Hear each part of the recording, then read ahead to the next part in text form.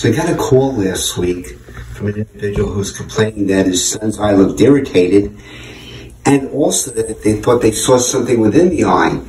So they said, should they just flush it out and keep trying till it comes out? I said, well, I really should take a look at it before we decide that. As it turned out, the 2-year-old, which is the youngest patient I saw, had a little bit of a corneal abrasion, which is scratching off of the front surface of the eye. But surprisingly, he wasn't in that much pain. And so what did we do?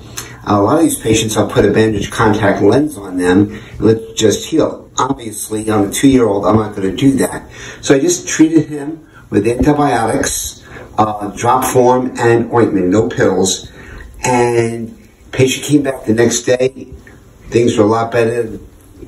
The abrasion was healed that quickly. Kid never felt any problems, and I felt really good. But what was interesting was I treated this kid's father about 12, 13 years ago with metal in the eye, and actually we had to remove rust, so we had to use a little bit of what's called an algae brush to like drill out the rust. And he almost passed out when he went into the restroom. But that turned out really well. He had a lot of confidence in us because he remembered what we did to him. So this was actually a really good case. And again, normally one I wouldn't have taken on. But again, Friday afternoon, guess who's the only one who can work with it in his eye? So it worked out really well, and I felt really good about it. And so did the patient, and so did the patient's father.